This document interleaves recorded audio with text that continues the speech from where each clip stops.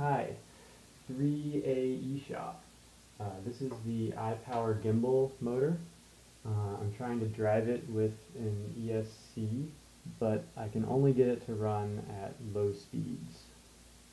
So throttle's off, throttle's on medium, and throttle's on high. And you can see it's just kind of doing a lot of shaking, and it's pretty weak, easy to overcome. So something's wrong, something's not working. I'm trying to figure out what it is, just to show that it's not my ESC, that it's something else. I'm going to plug in a different but similar motor. It's got the permanent magnets around the outside and the electromagnets around the inside.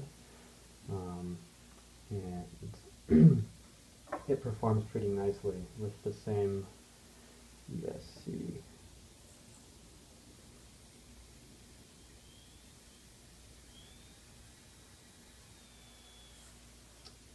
So, if you have any ideas why this isn't working, please let me know.